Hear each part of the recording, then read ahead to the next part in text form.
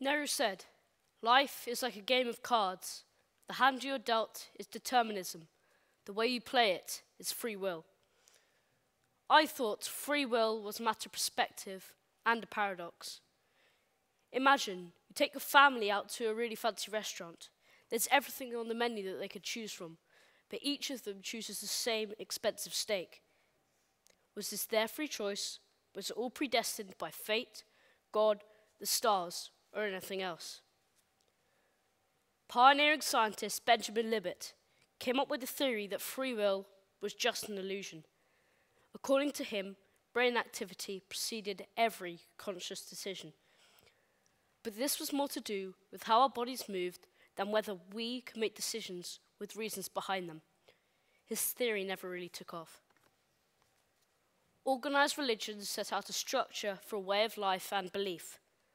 The perception is that the more organized the religion and the more rules there are to follow, the less choice there is for the people.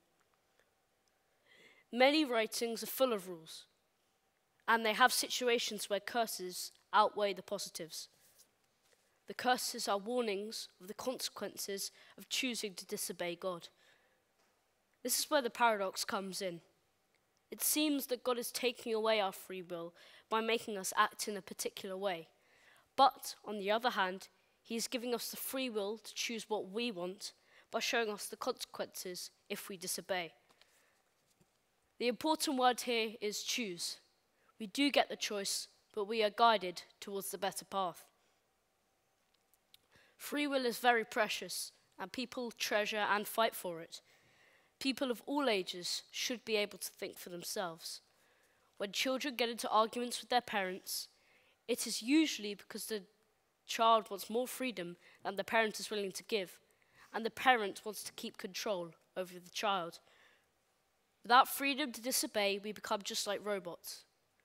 To feel human, we need to be in a position where we can choose to accept or to reject the choices we're offered, rather than just blindly following without questioning. Parents warn us about the dangers of taking drugs. They tell us about all the terrible things that can happen, but we still have the freedom to make that choice. They trust us to make the correct choice, knowing the consequences of our actions.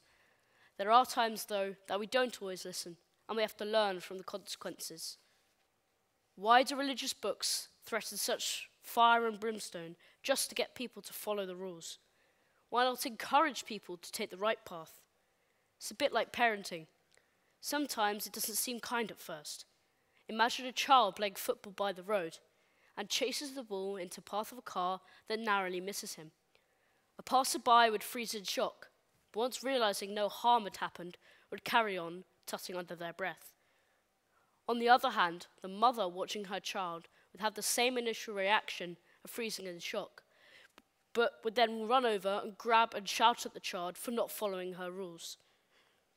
This is because the mother cares, and she wants to shock the child into obeying for the child's own good. This is exactly what God is doing in these curses.